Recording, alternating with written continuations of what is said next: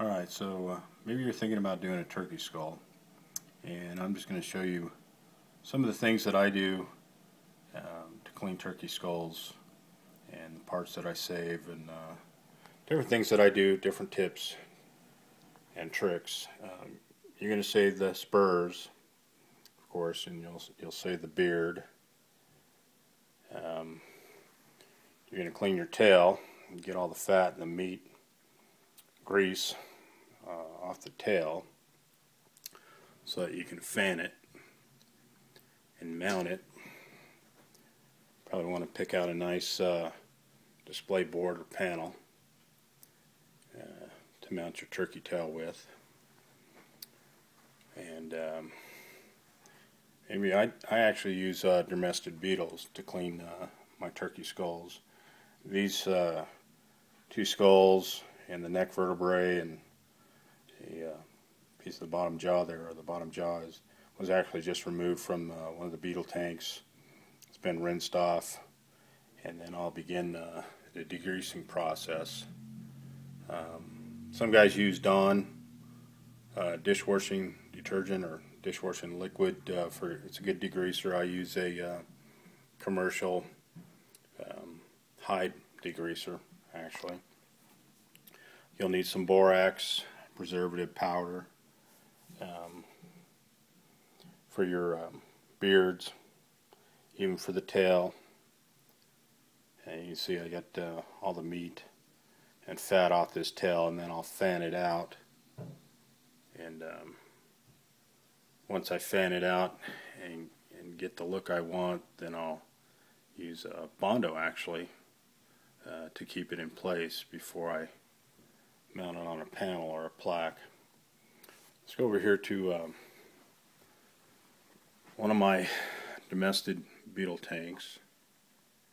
You can see in here I've got a turkey skull and the neck.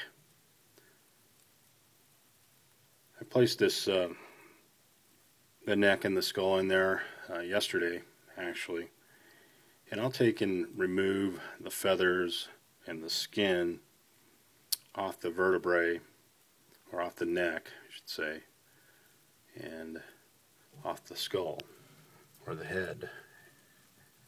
And you can see this, the beetles have removed all the meat, the fat off that skull, and now they're working on the neck vertebrae, removing all the meat, consuming all the meat. We can see some of the vertebrae or bone here that's actually been exposed. The beetles are working on that, and they'll get in there and into every little crevice, and they'll remove the meat as well as the cartilage connective tissue, and they'll consume all that. One thing you want to be aware of, that the beak is similar to a fingernail, but it's protein, and the beetles will also consume that. So you want to keep an eye on the skull in your tank there. Don't leave it in too long, and they'll actually consume that beak. If you leave it in there too long, they'll consume the whole thing. But you can see this skull, shaky here, let's see, this skull, they removed the eye and all the cartilage and meat from that skull. Using Dermestid Beetles, I mean, they'll remove everything. I think they're still working on a little bit of brain in there. I leave the brain and the eyes in there for a reason, and that's just to keep the skull intact. And one of the reasons I leave the eyes in is so that the beetles, when they consume it, they'll the sclerotic eye ring will still be intact, and I'll show you those, what they look like here.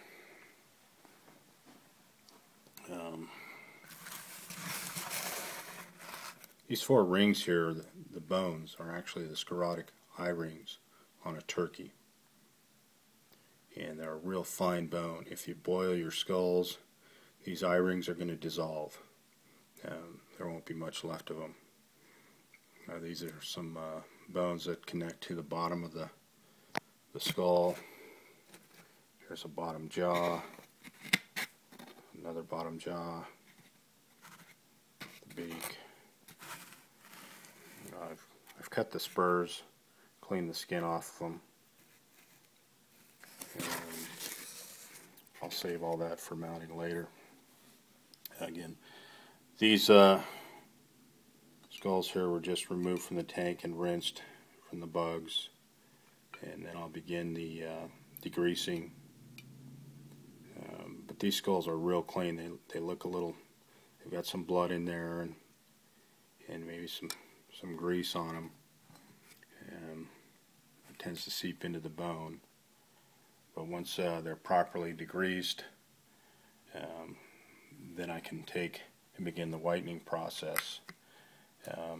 This skull has been whitened, but I'm going to show you the difference. The skull was actually boiled, and you can see all the cartilage in there, the fat and grease and skin and cartilage that does not come out from boiling.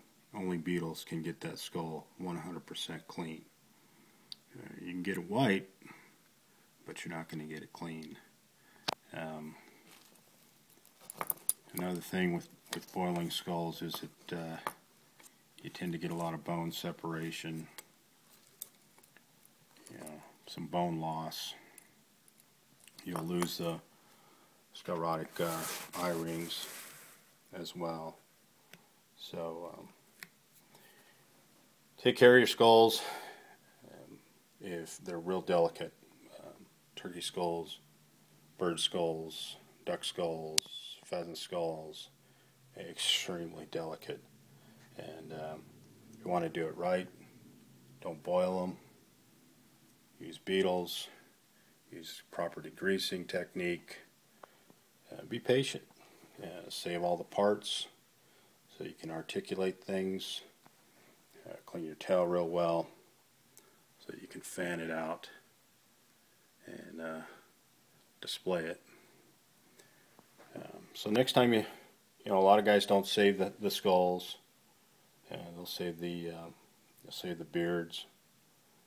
They'll save the spurs, but they don't think about saving the skulls. And I think the skulls look really good once they've been properly cleaned with Dermestid Beetles and again degreased and then whitened. But again, this is what happens when you boil them. They don't get clean.